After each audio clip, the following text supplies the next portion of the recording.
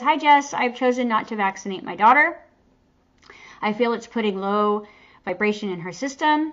Also, the vibration is going up on the planet. Am I correct thinking this way? I know deep down now. And again, it bothers me what others say. I know to go back to myself and then I'm fine.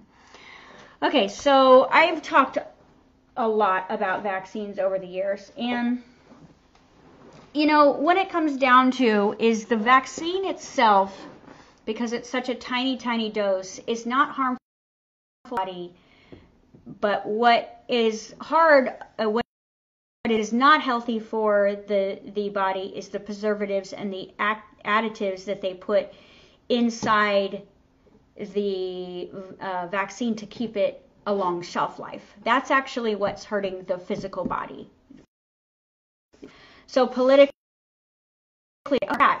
honestly, that's a true statement. But the way that they package things for shelf life, especially in our country, is so much mercury, so much heavy metal, so much preservatives that by itself cannot be sustained by the human brain, and it acts as a neurotoxin. And the neurotoxin then kind of goes into distortion and can create a malfunction of the brain-body connection, nervous system issues, emotional issues, right? Coherence issues. And this is what happened to my daughter Madison. You know, I don't vaccinate any of my kids. I've been that weird parent that's been fighting the schools for 24 years now, right? But education is power. So, you know, it's your power yourself with your choices, okay? So with Madison, I didn't vaccinate her. She went to stay with her dad one summer. She couldn't get into day camp in California, and they said, well, the only way that we can do it is to give her these vaccines to come. But without me knowing, they basically gave her between 15 and 20 vaccines all at the same time, like leg, like they just plugged her full of everything she wasn't caught up on without my consent, because dad didn't know how many she was getting. So obviously this is her soul contract, this is her journey, this is her manifestation, but at the same time, what happened to her is her brain kind of seized. And since the age of 7 now, we've been dealing with this for 6 years, she has what's called apps. So she will completely lose consciousness 1,000 times a day, right?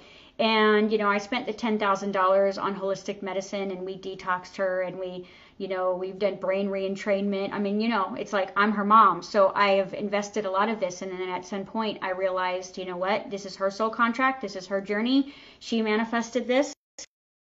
We needed to kind of go into shame and guilt as a parent and process all those wounds. But on the flip side of that, your only job here is, if you're adamant about not vaccinating your child, is to get right with your decision. You have to be at peace with this, or you'll become a victim. Yes, the world's changing.